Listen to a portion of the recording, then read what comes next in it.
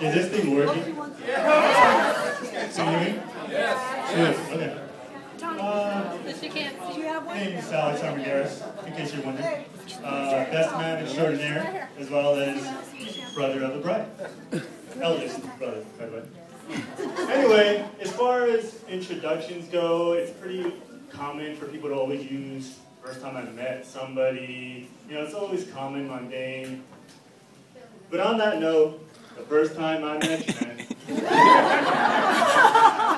Now, I wasn't living with my mom or sister at the time, but I'd certainly come home on plenty of days and steal food. Just so happens one day I showed up and something was a little odd, not exactly right in the house. Now, I saw a full blonde of wavy hair ironing their clothes. That wasn't odd. What was odd that it had a 5 o'clock shadow. So it so happens that I saw another dude staring at me. I stared back at him. We're just staring at each other like two deers in the headlights. Anyway, my sister comes around to save the day around the corner and says, "This is my friend, Trent."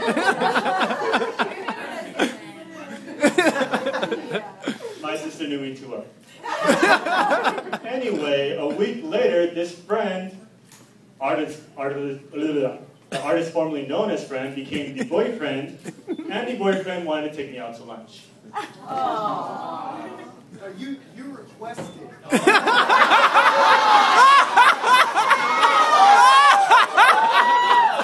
because you're a groom doesn't mean you can change stories, bro. Anyway, we end up going to lunch. He tells me that he's an older brother himself, and he basically explains how it feels about my sister and how much she already means to him. And he certainly put a lot of effort, but for one reason, couldn't exactly put my finger on it. I didn't like him. Now, if anyone knows Trent, you know, there's a few pet peeves you can have about him right away. One would have to be his Napoleon complex. Trent, you are the tallest 5'8" guy in the world.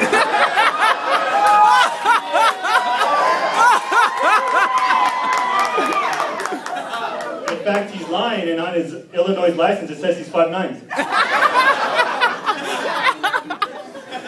Love you, Trent. Other than that, we have to look at the fact that Trent has a do you one better attitude.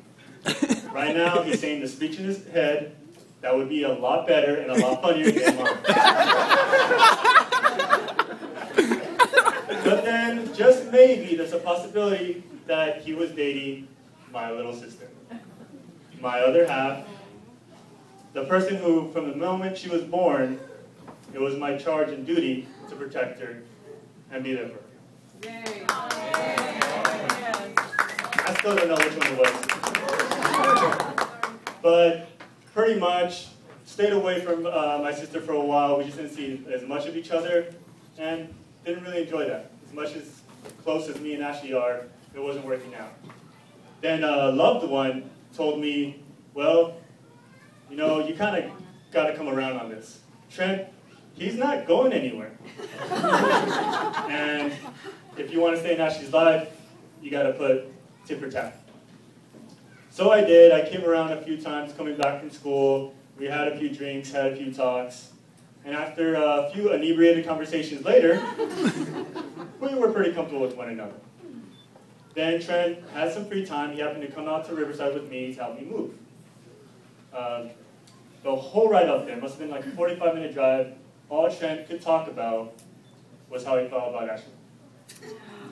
All he talked about was how his heart stops just with the thought of her, how he felt more focused, he felt like a better man, and he just felt so happy to be loved. He felt so deserving of it. That day I knew, without a shadow of doubt, that we were going to be here today. So, took the time, got to know him better, it blossomed into a great friendship, which is why I'm here standing as the best man. Hey. Yeah. and Ashley, their love isn't simple, it isn't small. It's not the kind of love that you're willing to pick somebody up around the corner for, wanting to lend a few dollars for, wanting to call them once a week when they're out of town or living in another country. Their type of love is where you spend everything you have and everything you don't have to make that person happy. The kind of love that you will move across the country to be with them, to support them, and to love them.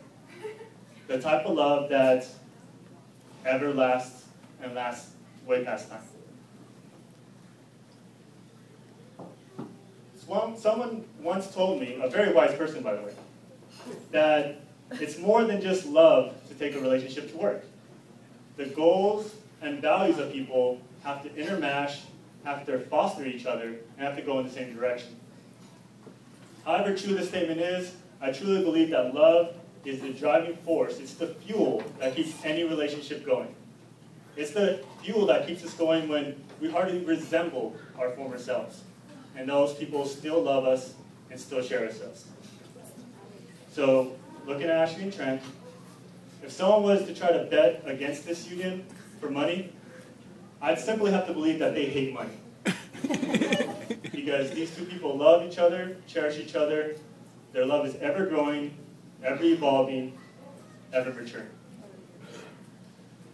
When I look back on all the ups and downs that they've had over the years, I can still just look at Trent and I see that same 20-year-old kid, the one who is in the car driving with me to Riverside, saying how crazy he is about my sister, how much he loves her, and how he simply cannot picture a life without her.